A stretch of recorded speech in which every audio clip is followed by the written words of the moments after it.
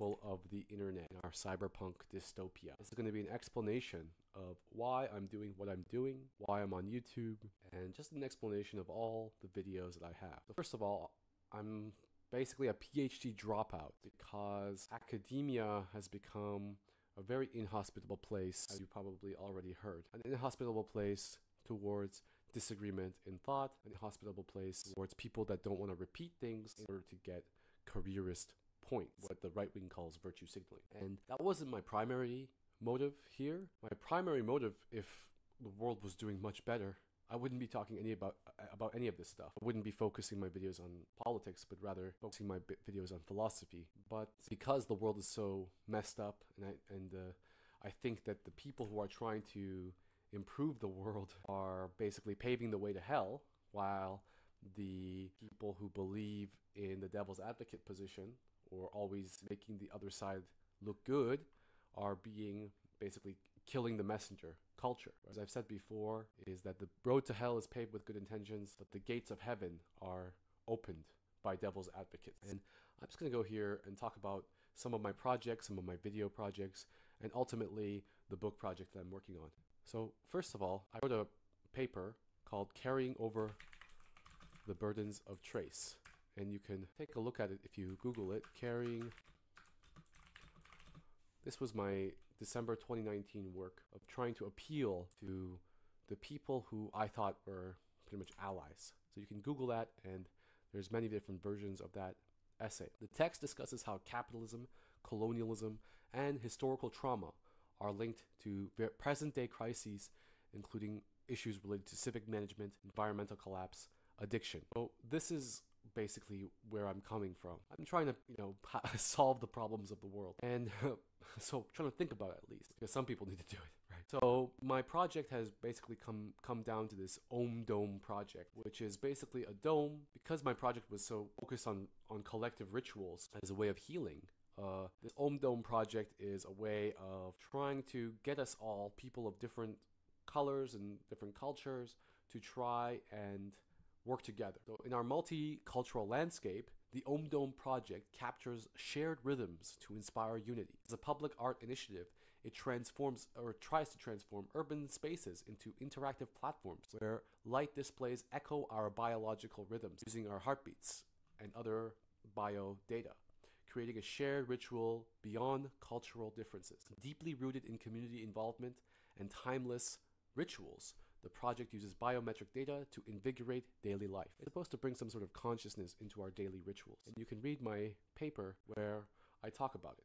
I say, for example, I invite you to take a moment to reflect on the pervasiveness of rituals in our daily lives. So I do have a little bit of spiritual backing. I do have a little bit of philosophical backing. And however, over time, I've become extremely more and more critical of the staunch perspectives that academia is taking, not understanding that hillbillies are villagers, basically, and the villager people of the world are not going to listen to their patronizing stance on everything. I can hear Chief Seattle crying out to us, urging us to remember, when you know who you are, when your mission is clear, and you burn with the inner fire of an unbreakable will, no cold can touch your heart.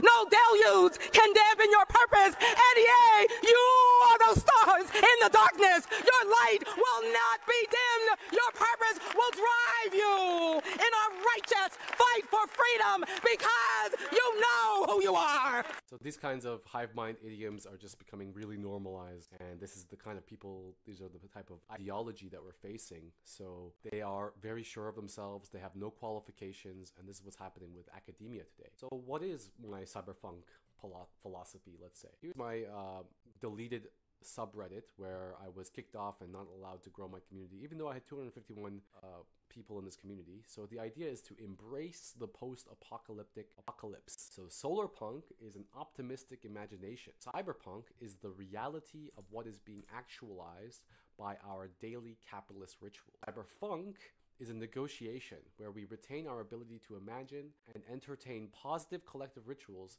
even in the most pessimistic scenarios and trajectories. So I gave some, at the time I was a Reddit guy, so I was trying to give some other possible no-surf, digital minimalism, solar punk, cyberpunk.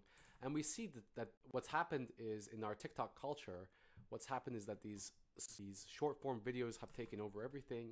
And one of the great thinkers that basically informed my channel is Marshall McLuhan, the guy who said the medium is the message. Now, because of Marshall McLuhan, or because of his philosophy, I don't really go out of my way to create clickbait articles or clickbait ideas.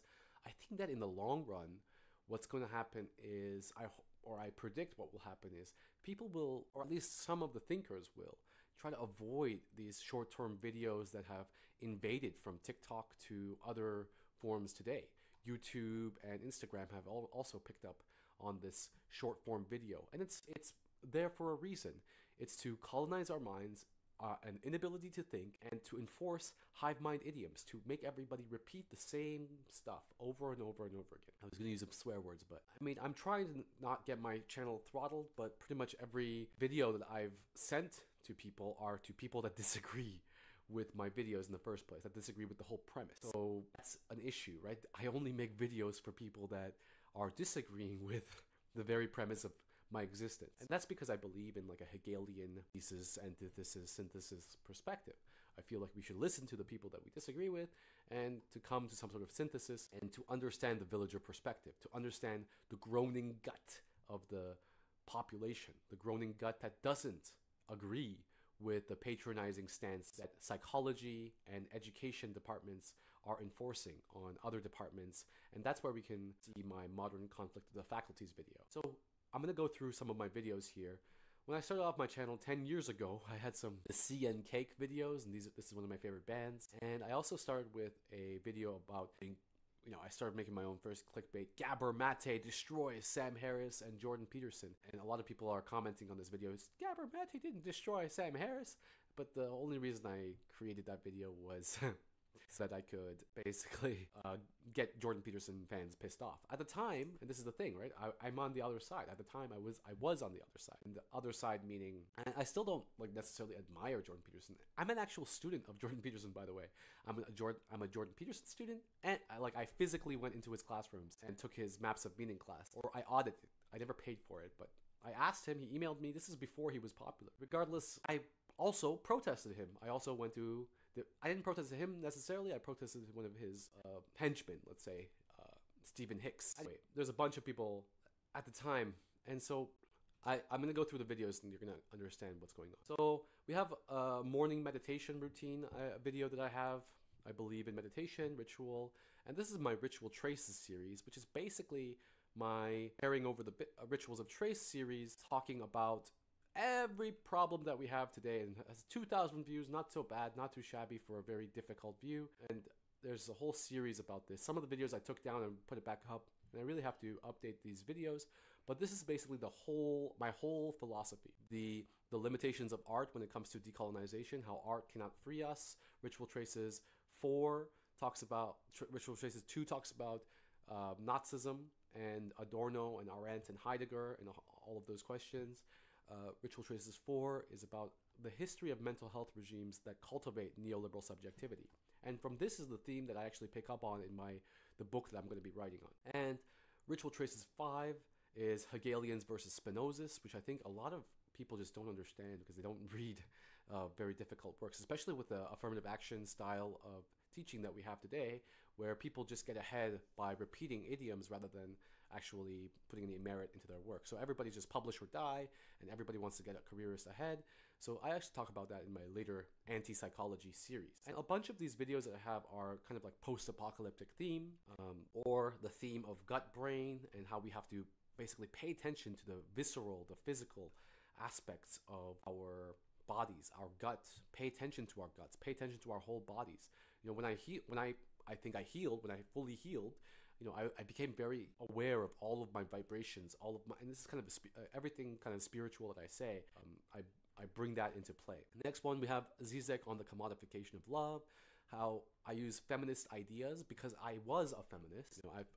I'm very well trained as a feminist, and these are basically excluded feminists. And even Spivak, who was one of my favorite thinkers, she was even called out as a racist, misogynist, all of those things as well in our time of everybody hating each other. Then we have more post-apocalyptic videos from Primer and Everybody Hates Chris. And I also have a video called The Birth of Toxic Masculinity and Biopolitics, which was a spin-off of my Ritual Traces series, but it wasn't really about that, so I made it a spin-off series instead, which then kept growing into the Unwitting Colonizers playlist. So if you search Unwitting Colonizers on YouTube, probably mine will come up first, although all my videos are throttled. Next we have The Sublime Imminence of Messianic Time, which was the main goal of my work, which is to try to make peace between the Confucianist China and the Christian world, because I feel like there's going to be a World War III there, or I felt that 2 years ago, and it's might be getting worse now.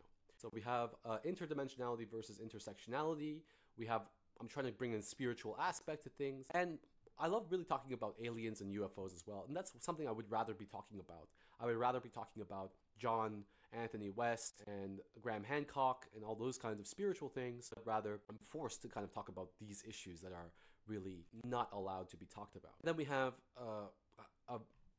an ongoing theme in my channel is that complicity is more important than intersectionality. We have to analyze our complicity, but of course that's not something that responsibility is not something that the progressive so-called left believes in. And I personally am a leftist, and how do I define that? I define that as the simple Marxist line: to each according to their need, from each according to their ability, something like that. But unfortunately, because we commodify our interpersonal relationships, we can't really have that kind of relationship with each other, and instead we have neoliberal subjectivity instead. So that's the whole thing. So both virtue signaling capitalism and social credit scores are a threat to democracy. That's a video about, a lot of my videos I'm comparing what's going on in China, the neoliberalism of China, which I call it distinctly neoliberalism in China, and the neoliberalism in the West. It's two different types of capitalism. Recently, there was a line that we thought that the capitalism would change China, but in fact, China created its own version of capitalism. Here's my bell hooks on cultural criticism, which is the full version of her cultural criticism work, which was basically a long time ago. I was a big fan of bell hooks, and I do have a tribute to her work. However, I've become obviously a heretic in that time. We also have Stuart Hall, very important works, and interestingly, Stuart Hall also have something called the Maps of Meaning, which can be compared to Jordan Peterson's work. A lot of my work is based on Hannah Arendt, which is a hated figure right now in the left-wing circles. Again, more zigzag. Early signs of the post-apocalyptic. The connection between love and sex is seen as patriarchal, which is a problem. Why is Dave Chappelle allowed to talk about Me Too? Dave Chappelle was the person who had this, what I call Arendtian feminism. Arendtian feminism, which is taking responsibility, getting off the bus, which I thought was a powerful message against what was going on in Me Too. Of course, all of my videos are throttled, and the horde comes and clicks that button so that people don't look at my videos. They click. So again, more apocalyptic scenes from We Could Be Legends, and another analysis of, these are my early analysis of neoliberal intersectional psychology versus Marxist feminist psychoanalysis. And I'm trying to save some idea of psychoanalysis from psychology here, but that was kind of my old perspective. Now I'm kind of throw out the baby with the bathwater. Not completely, of course, but we really need a structural reformatting of all of the hive mind idioms enforced by careerism that we have today in academia. Then we have a critique of the Quran, which might seem out of nowhere, but I feel like I'm critiquing ideology here. So there's a lot of Quranic or Islamic ideology, which I find also problematic. And this is basically a video where I talk about all of my issues with the Quran itself, an exegetical analysis of the Quran. Next, we have the typical conversation with a male feminist ally. So this is just, they commodify our emotional labor. They don't actually have the conversation. They dismiss. And that's basically been the tactic that I used to use, right? But then the difference is that I actually went out and I was somebody who's always wanted to debate the people that I disagree with. And so maybe perhaps some of those arguments rubbed off on me, from Leo Strauss specifically, and I've been reading more and more about that. So to critique is to love, and love has become so rare. Another video about, a lot of my videos are about in defense of love, I guess, or some sort of idea of love, which is now itself patriarchal. And then we have the modern paranoia of the paranoia of modern conflict of faculties, which is basically what's going on. And I've been trying to navigate these modern conflict with the faculties for a very long time. In fact, so I go and I critique Colbert here, because Colbert, this was an interesting clip where Colbert is repeating ideas which he doesn't fully understand. He's a comedian, right? He doesn't have an academic background. He doesn't fully understand. Next, we have examples of, again, our post-apocalyptic situation with how identity politics and cancel culture breeds more identity politics and cancel culture. It's exactly the tool of the state that is needed to control us. And that's exactly what they need. So Patriot Act 3.0 will be intersectional. I keep saying that. And we have a really great analysis that I made on Carrie Bourassa, where she is just a prime example of how narcissism is a norm in our academic culture today, and how academic culture really breeds narcissism. Annie Oloko Tariba, sorry, I get a lot of names mixed up here, Wittgenstein and Wittgenstein, I'm not very good with pronouncing names. So Annie here is another African perspective that she's been very critical of intersectionality, but sometimes she also repeats the hive mind idioms, and I don't blame her, because it's just so, and I think that the only way to really understand the ideology is to go completely outside of the ideology. That's basically how you critique an ideology. You can't critique an ideology from within. Next, we have Chomsky explaining what democracy is and how democracy is a threat to every ideology. Although, of course, Chomsky, I don't know, his recent Epstein connections are kind of iffy for me. And then we have Sloterdijk and Derrida, which are two, again, important influences. Derrida being an important influence for me to understand our present post-apocalypse. And this is basically an audiobook of the whole Derrida, an Egyptian, a very good series by Sloterdijk. Then we have Ron Roberts' Psychology and Capitalism, which is, again, one of the main themes is how psychology is, in fact, enforcing neoliberal idioms, it's enforcing neoliberal subjectivity. That's one of the ongoing themes of my channel too. You can see them in the playlist. So if you just play the playlist and just go and watch the whole thing, then you will understand basically the very complicated perspectives that I'm taking. Next is one of my best videos, An Epidemic of Neoliberal Idioms Killing Solidarity. And this is basically, Butler was my professor. If you can look at Critchley, Critchley was my professor. I hung out with him. And these are all my professors from the European Graduate School. And I'll make a video on the European Graduate School in the future. But I've hung out with these people, and I just found it really amazing how people can call themselves philosophers but then repeat hive mind idioms. People like Butler, and they think that they're doing the right thing, and they moralize it as well. And then we have Carol Johnson, one of these really old papers that is, again, not allowed to be spread by academia. Does capitalism need the patriarchy? And how she's critical of the hive mind idioms. If you're critical of the hive mind idioms, you will not get published. That's the issue here. Next, we have Kasperian and Featherstone talking about masculinity, which I thought was ridiculous. Now, Jimmy Kimmel has become a feminist idol, which is really crazy, and I gave a little, it's just insane. And I actually talk about that in my Toxic Masculinity series as well. Then we have a funny video about Epstein, and oh my goodness, this is just, I'm gonna go to hell because I created this video. I just couldn't believe that, the whole Me Too struggle wasn't focused on Epstein. It should have been Epstein at the forefront, and it wasn't, for good reason, because we were just drowning in endless hive mind idiom. Next, we have the tribute to Bell Hooks, which is three videos that I have on Bell Hooks. And one of the interesting ones is the conversation with Gloria Steinem here, and how that's just a really interesting situation where we can see that Bell Hooks was basically the last feminist that was able to see the problems with feminism, in my opinion. And Bell Hooks was the one who started a lot of controversies by saying, like, for example, her perspectives on Beyonce. If you don't know, just search Bell Hooks on Beyonce. Next, we have a defense of Terence McKenna. Terence McKenna is somebody I really admire. He's really, I don't want to talk about that stuff right now, but Terence McKenna, in this perspective, criticizing Terence McKenna I just thought it was a very good example of why, academia just pushes out all of these hive mind idioms and then they call it critique. It's very difficult. And what do I mean by hive mind idiom? I mean that, not never use idioms, but rather that we have to be extremely conscious of our idioms and our idiom usage, which we are not. We just, have these prepackaged ideas, and then they become truths in themselves and no longer even questioned, within our social situation, and it's really terrible. So the next one we have South Park.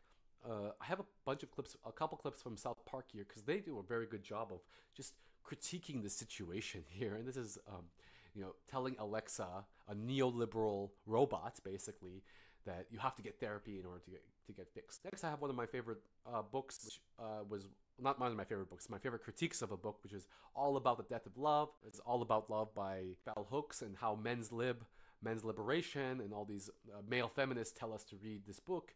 And I do a pretty long analysis of critiquing that perspective. Then we have Joy James, another feminist that is critiquing from the inside Angela Davis, which is actually a professor of mine, Angela Davis, and I'm becoming very much critical of carceral feminism as well.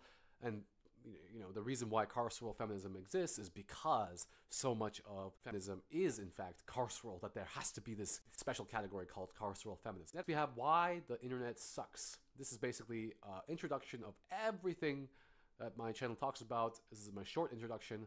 Why does the internet suck today? Next we have The Hegel Variations, which is an amazing book. I read the whole thing, or most of it, and made an audiobook with interjections, but most of my audiobook readings are with interjections. So I go through it and I talk about why it's problematic, why there's problematic things, and I do an analysis as I'm reading. So next we have Why Do Men Not Express Their Emotions, which is a clip out of my All About the Death of Love series, and This Is How I Live, which is another cyberpunk dystopian video, and another clip from Futurama, which is another cyberpunk dystopian video.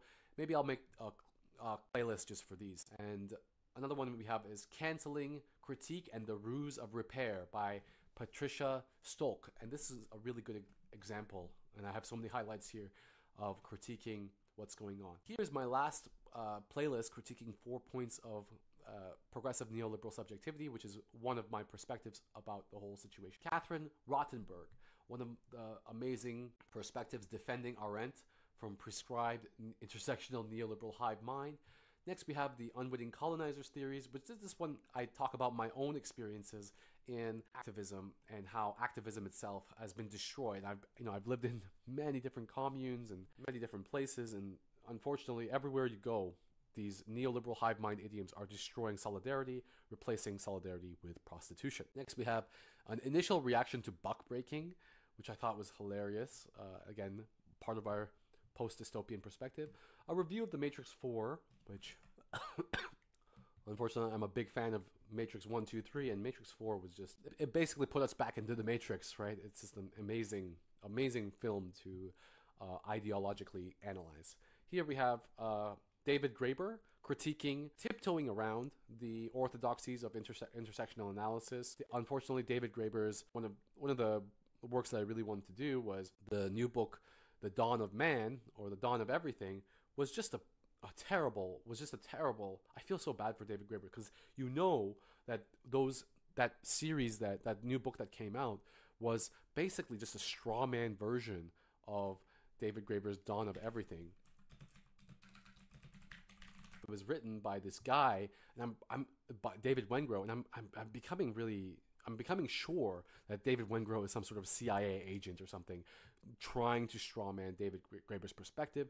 And crazy enough, it has very good 5-star reviews on Goodreads, which is saying something. And I'm gonna get back to that again. This is part of this hive mind perspective in academia that just is unable to critique. Next, we have just the Neoliberal Takeover of Education by Carl Ratner, Priya Gopal, and Brian Leiter. So there's a bunch of people that are talking about the neoliberal takeover of education, and so ever since that great speech about, and Neil Postman as well, and ever since that great speech about military-industrial complex by Eisenhower. Molly Farnath's Hegel's Social Ethic, and again, critical read of Farnath here. These are two really amazing book. I mean, this is just two amazing videos that I did on criticizing an amazing book. It's just an amazing book, the Hegel's Social Ethics. People really need to understand Hegel. Next, I do a comparison of neoliberal Marxism and neoliberal psychology, a critique of Silvio Federici.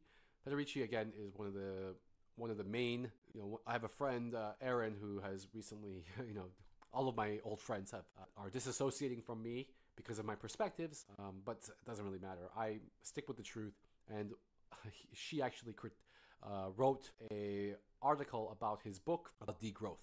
Aaron Van Nistingen.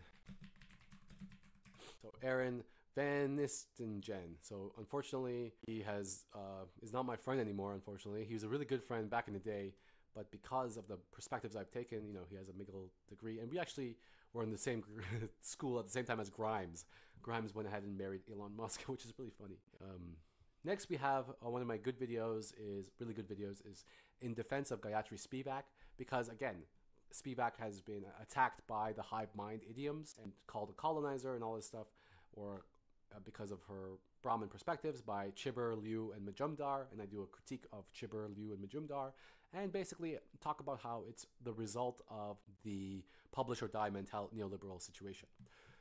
Peter Dinklage, another short post-apocalyptic video, the importance of rites of passage and collective rituals, which is a clip from my Ritual Traces series, and the biopolitics of sex. And basically here I'm talking about how it's so important that we take responsibility, that we are complicit, that we take responsibility of our complicity within our choices, but that's not something that infantilization and noble savage theorizing today really upholds. And they keep calling me all of the terrible names that they do on the internet. What reason do we have to be not racist? Again, another short series from It's Always Sunny. So I take a lot of these little clips and try to make little jokes out of them. Next, we have History of Critical Race Theory and Feminism, Professional Gaslighters, and the Moralizing of Capitalism. This video I did very hard work. I did a whole history of how we are in the situation that we are and how these ideologies create professional gaslighting. Lisa Simpson on basic psychology, again, another little post-apocalyptic video. The social origins of our cyberpunk woke racist dystopia. This is a very good video, a very short video about where did it start? Where did all this bullshit start? We have Plato versus Aristotle, intro to the series of neoliberal moralizing of capitalism. So this is one of my main themes, is that we are moralizing, justifying, normalizing neoliberal in cost-benefit analysis in our interpersonal relationships, our friendships, our kinship. Neoliberal left is just as responsible for the rise of fascism. This is Adolf Reed talking to our economic man right here.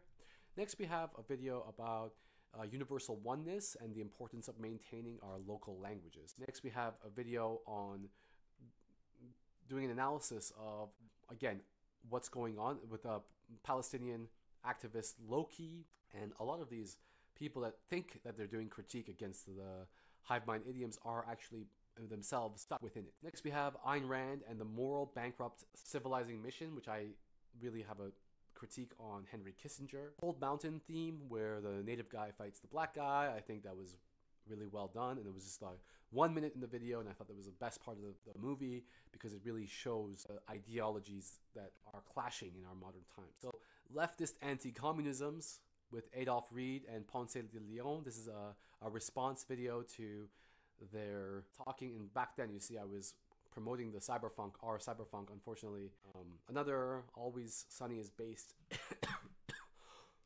perspective.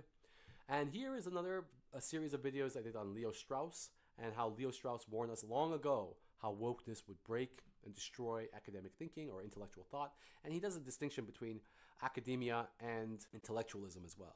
Again, more South Park clips about family rituals, the importance of family rituals. So I kind of take the Mormon side here and just try to show that every perspective has, merit. When IDPOL claims that they are about class, again, another short video. The Year of the Tiger, Vietnam War. This is kind of connected with my Kissinger video.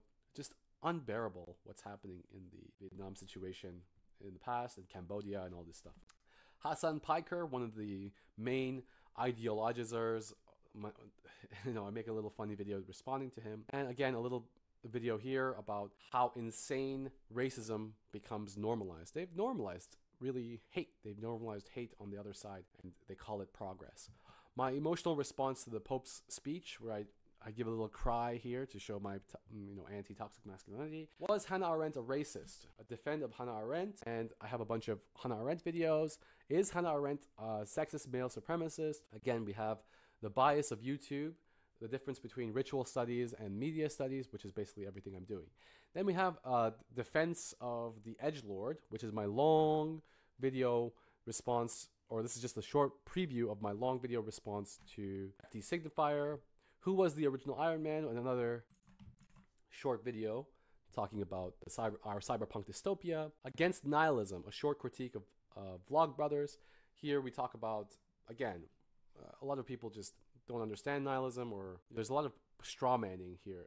We live in a platform straw man culture. And then we have Hu Jintao, what happened with this situation last year, and this is why I don't really support China. I used to, but unfortunately they have become incredibly dictatorship. Unfortunately, my In Defense of Edgelords video, which is 4 and 50 minutes hours long, hasn't been watched by that many people, just 100 people. Feminism versus Marshall McLuhan series. Shadi Hamid. This is just about how a lot of these people that I cover understand the theology of society and the importance of talking about theology. A little video in ChatGPT, some video about Rainbow Gathering that I was at, and a defense of Agamben. If you don't know who Agamben is, he's one of the theorists of biopolitics before or after Foucault, one of the deep theorists, and he was also called out recently, and I call out his calling out as an example of the publish or die culture of neoliberal colonialism. Lying TED to his face. Again, a lot of our issues are about the connection between the public sphere and the private sphere.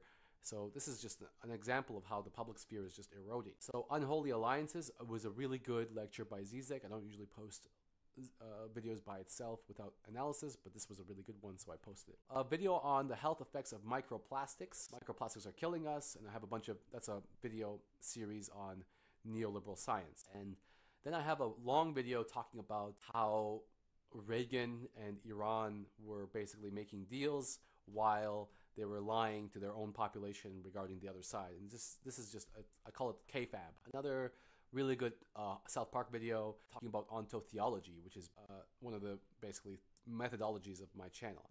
After the Apocalypse, a really good work by Andrew Basovich. He also understands ontotheology, which is something that I talk about. And then we have Conan and Charlie Day versus Kierkegaard. I love making those little videos that basically do an analysis of present day cyberpunkisms, including Putin hasn't started anything yet, his threat. There's another one with an Iranian threat. And this is Dr. Shiva.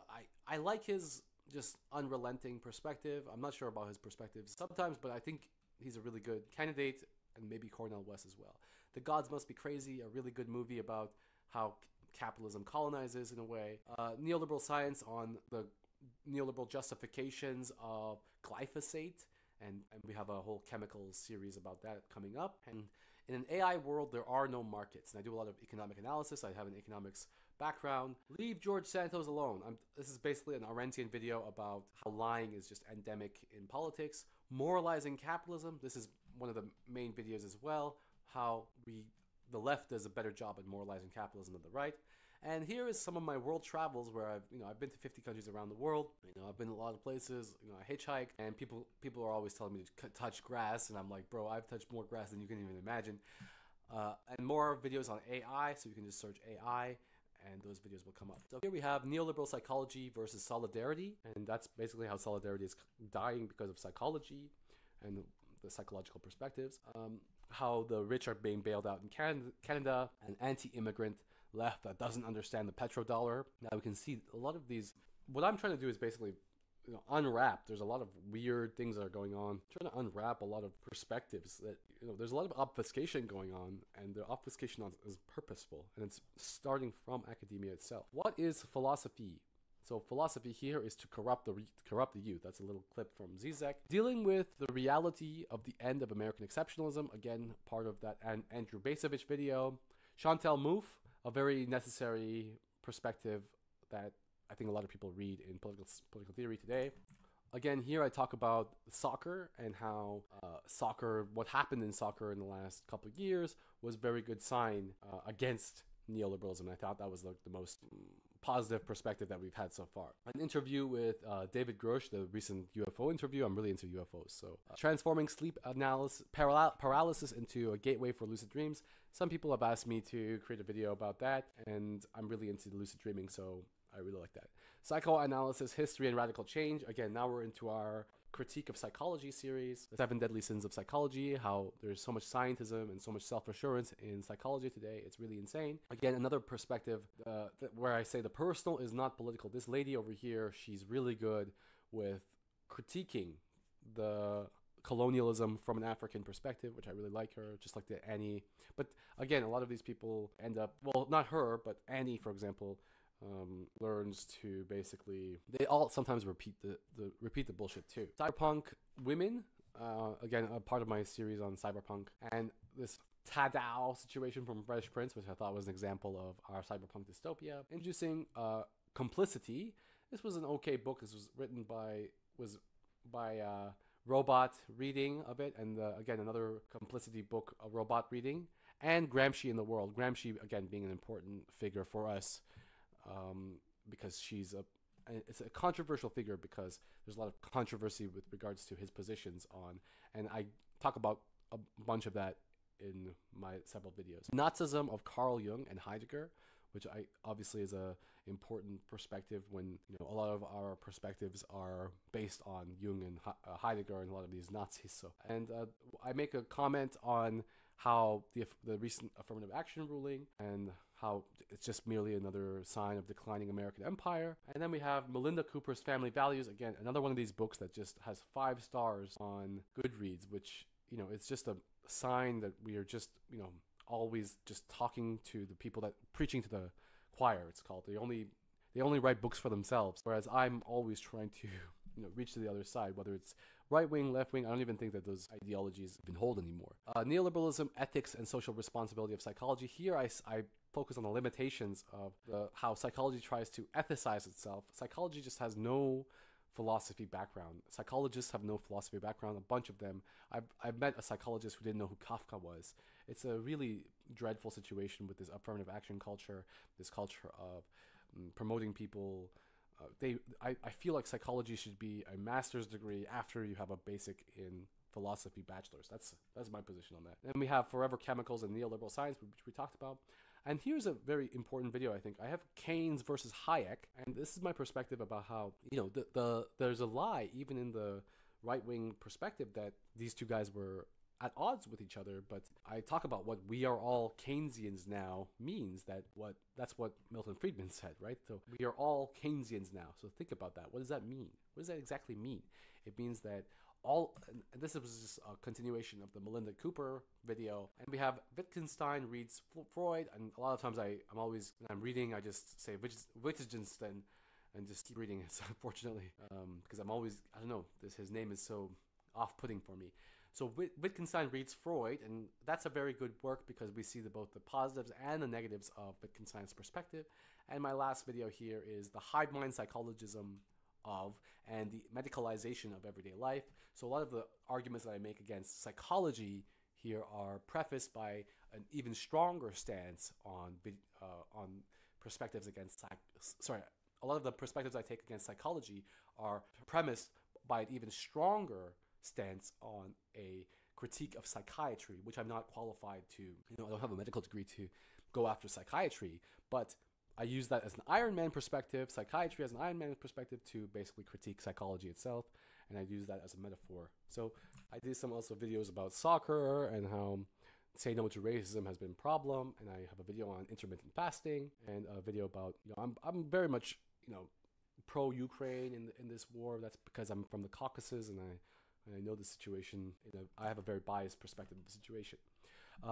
Then we have a short video on Arendt critiquing clickbait from the grave. This video I really like. Reagan sold out American democracy to Iran. And this is just, it was a mind-boggling perspective for me. Dick Riding, another post-apocalyptic video from Boondocks, amazing. And they actually cut out this perspective and they don't let this perspective, you know, it's harder to find these perspectives, unfortunately, even though it's a famous show. And then we have this guy, Terry Crews, you know, being an Amazon employee, which is really crazy. And finally, we have a video on Kropkin. And you can also take a look at my lecture blog series, where I put very important lectures on my Tumblr. And these are all my favorite lectures here. I have decolonizing as a spiritual path. And I really like her perspective because decolonizing is not just for this color or that color. Decolonizing is for all of us. What does that mean? That's what I talk about in my videos as well. So thank you. And we have Lawrence Krauss and a lot of really good Dr. Joy DeGray. So I come out of the tradition of intersectionality. I come out of all these traditions, and I think that the only way to love is really to critique. Thank you for taking the time to look at my introduction series, and I hope that you will click on the playlist and just let it run and listen to it in the background, listen to my rants in the background, and wishing you all the best. And thank you for watching. Peace, love, prosperity.